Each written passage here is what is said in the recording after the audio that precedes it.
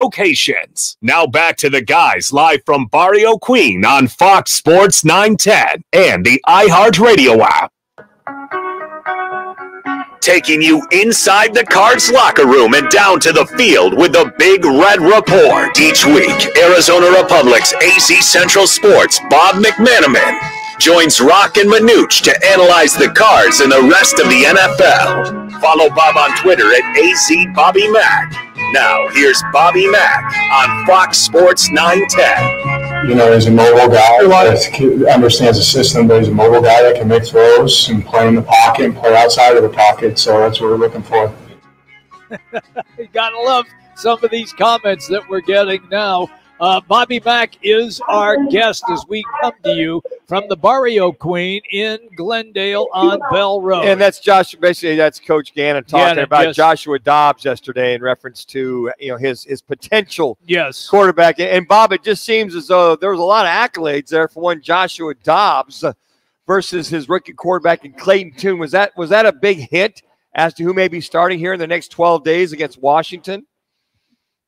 If it wasn't, it ought to be, because that's what I'm thinking.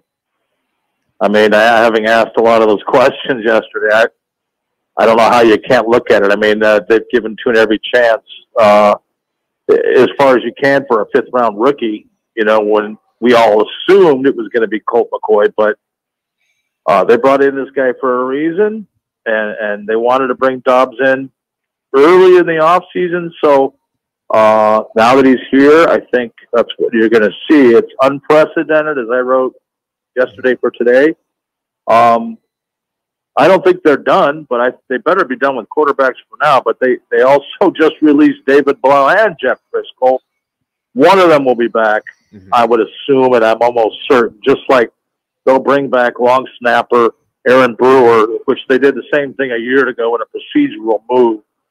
We're down to 52 right now. He'll come back in a few days, and that situation will resolve. But, yeah, a lot of intrigue and interest going around this team all over the place. And you can go to @AZBobbyMac. You can find out more. But we've been tracking you all afternoon long, Bob, with some of the notables. And now the 53-man roster is set, at least for now.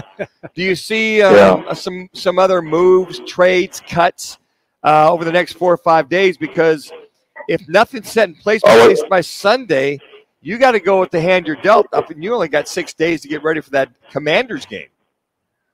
That's right, and that's how long John Gannon has to name his starting quarterback until Murray's back. Plus, they're going to have to address some other needs, and they will, because what's on their roster now won't be what they open the season with. They're going to churn the back end. They're going to add guys who have been released and or waived.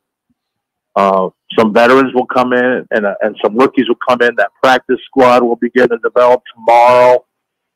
There's going to be all kinds of roster churning going on during the next 2 weeks. Bob McManaman is our guest, AZ Central, Arizona Republic. You can always follow Bobby on Twitter or X at AZBobbyMac. That's AZBobbyMac. All right. Aside from the Colt McCoy scenario, did anything surprise you? Were you like, oh, I didn't expect that coming?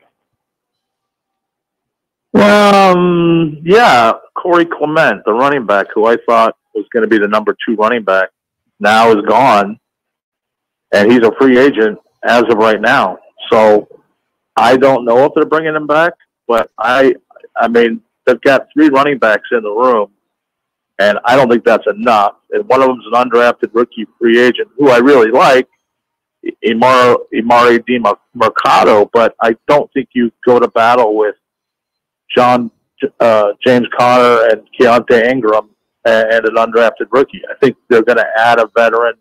I'll be shocked if they don't. That was surprising. Rashard Lawrence was a 4th-round pick a few years ago. That's a little bit of a surprise, but the writing was on the wall there. David Blau, I guess that's a surprise. The Brewer thing, like I said, will sort itself out.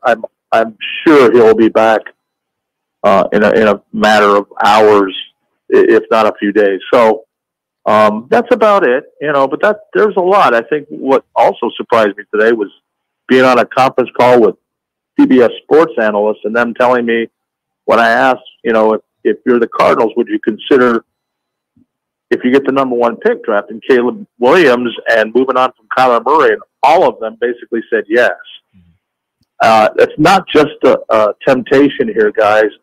It's looking like the Cardinals are going to finish with the worst record or the second worst. The Houston Texans are going to be right there with them. They have both of those picks, theirs and Houston's. And I'm telling you, we're talking about a generational quarterback who's been compared to Patrick Mahomes and Josh Allen. I don't know how you not think about doing that, no matter how Kyler does. But I don't know when he's coming back. Gannon has told me with I don't know if it's unbiased, but that he believes in Murray now more than he ever has. But they said the same thing about Josh Rosen and then moved on from him and plucked Murray, number 1. So don't think it can't happen. It's happened here. It'll happen again. It happens a lot. And you got to eat some money, and you can trade this guy. There'll be market if he comes back and plays well. But I'm telling you, there's a lot of stuff cooking with the Cardinals, and it's going to go on all bloody year. Bob McManaman is our guest on the Right Toyota guest line. Okay, let me follow up with that. Do you see Gannon and Ossenfort clearing out players that were from the Keim Kingsbury regime, that they just felt, okay, we don't want any of these guys around at all? But you can't throw the baby out. Yeah, I get that. You can't throw everybody out. I know. Yeah, oh, definitely. But they're keeping a core group of guys that they think they can win with.